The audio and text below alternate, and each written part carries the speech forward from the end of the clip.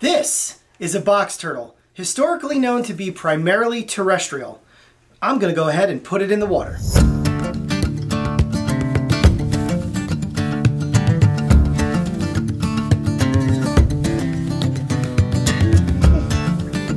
So, why did I just put a box turtle in water? Box turtles are supposed to be land turtles, right? In fact, many people still confuse them to be tortoises, which they are not. Well, it's really all because of stuff like this. Outdated and inaccurate information that still persists both in books and on the internet. This is a book I grew up on that my girls love to hear now as bedtime stories. And well, it's called Box Turtle at Long Pond. It's a beautifully illustrated book. I highly recommend it, except for this one part. The turtle slowly makes his way down to the pond. He carefully stretches out his neck to drink. Box turtles cannot swim. That's the purpose behind this video. Box turtles can swim. They can also submerge, they can float if they want, they can eat in water, and water is crucial for them to stay healthy and grow properly. I can't tell you how many box turtles we've come in contact with as a rescue that are suffering from inadequate hydration. Water is their friend. They have a deep relationship with it, and they require it to, first and foremost, grow a smooth shell. We see a lot of box turtles that were raised in dry beddings, in fish tanks with super hot heat lamps creating a constant greenhouse effect for them, where the shell is either lumpy, like you see in pyramided tortoises, or even deflated. Sometimes they are so deformed, they look like some kind of fat lizard above anything else.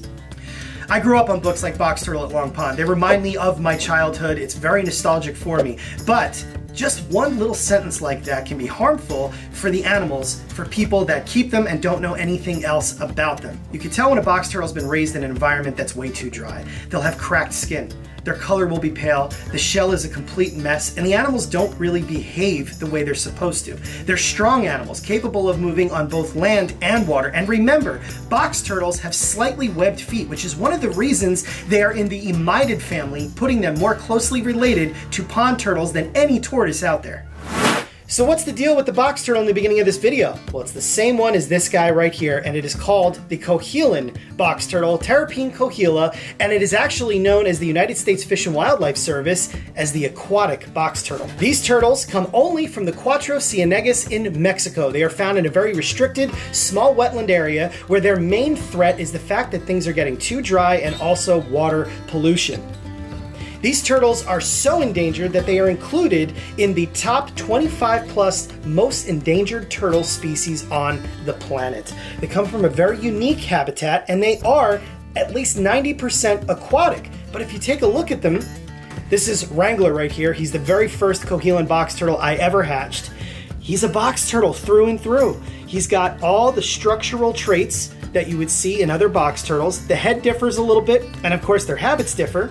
They're a little bit more streamlined to move through the water as an adaptation to their environment over time, but they have the plastral hinge, which enables them to completely close up, only slightly webbed feet, and they are perfectly suited for terrestrial life as well. These animals, just like an eastern box turtle, will take to leaf litter and pine litter, burrow into it, and look for invertebrates to eat, and they will also eat some other items like mushrooms. They're truly incredible turtles, and a new assessment is urgently needed in nature where they are, because it's believed that between only 1,700 and 2,000 of these still exist in nature today. We happen to be the only private facility in the studbook program for these amazing animals. They are a flagship species and our window into the world of box turtles and their full relationship with water. So let's go outside now and see what some of the other types of box turtles here at Garden State Tortoise are doing on this 61-degree December day.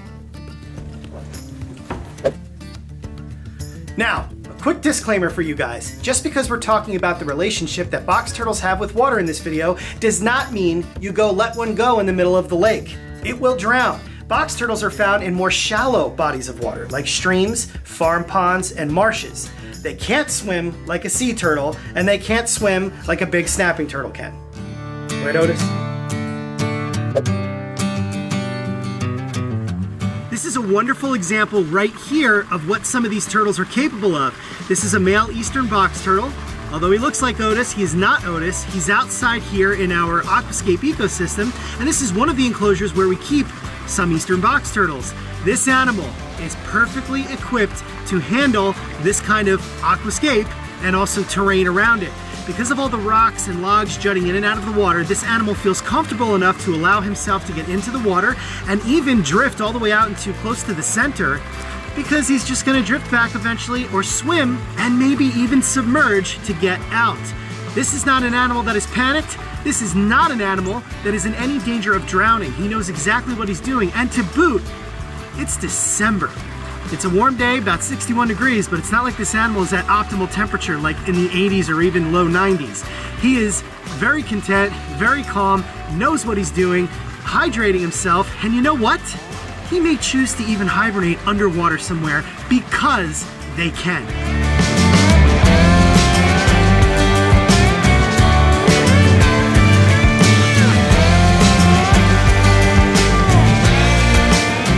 Here is a prime and perfect example of what box turtles are capable of doing.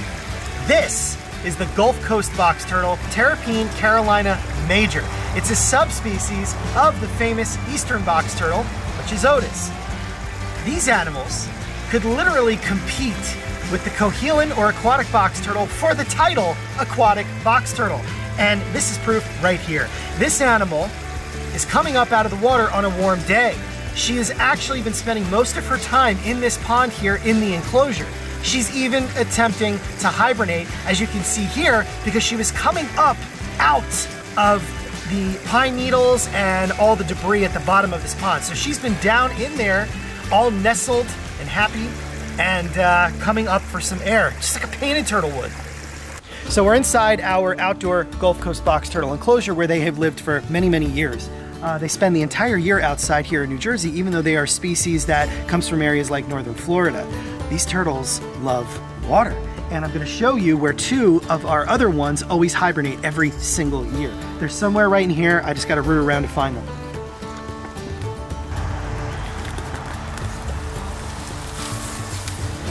This pen was designed with their habitat in mind. And Gulf Coast box turtles, being from areas like Florida and Louisiana, they love swampy areas. They will spend a considerable amount of time in it, including the entire winter.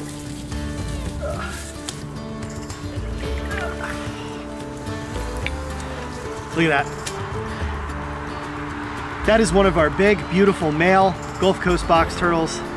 He's got that beautiful white head and those huge mandibles. Now, never go disturbing a wild turtle in hibernation, but this isn't the wild, this is captivity, and these turtles are not naturally from here, so it's nice to know where they are so that we can do some quick health assessments on them. Being a mild day, 61 degrees, I'm in a t-shirt, it's okay to check out these turtles because they are in fact ours, but in the wild you would never want to disturb a hibernating turtle, and of course you would never want to do it no matter what on an extremely cold day. But he looks good, and he is displaying that love and that relationship that box turtles have with water. Let's put them back.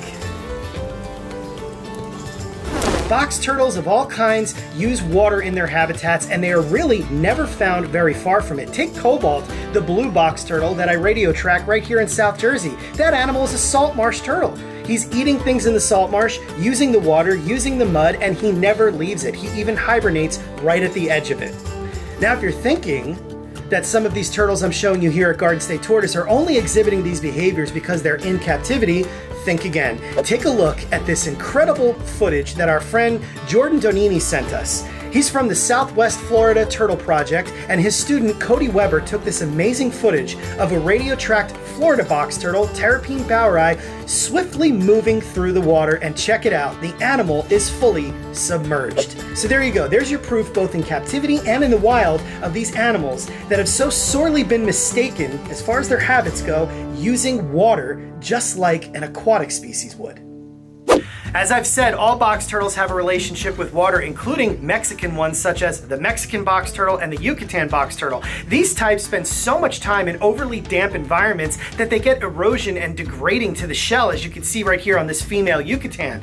When it comes to the ornate and the desert, remember, just because an animal is called an arid or desert species. We as humans dubbed them that. We gave them that title, but they're really the ones that know what's going on. These animals, even though sometimes they can come from very desert-like habitats, seek out humidity almost 90% of the time, if not more, and they do appreciate water and absolutely can move through it, similar to how an eastern box turtle would or even a Florida box turtle would. In the end, what is it that we really know about these animals? We're not inside their heads, we're not experiencing their habitats, we're just comfortable with what we've been taught over the years. And anytime something challenges that, we become uncomfortable and we naturally try to fight against it. So that's been the purpose behind this video, is to throw out that harmful, outdated information and accept the fact that these animals are not tortoises, they have slightly webbed feet, and they have a relationship with water.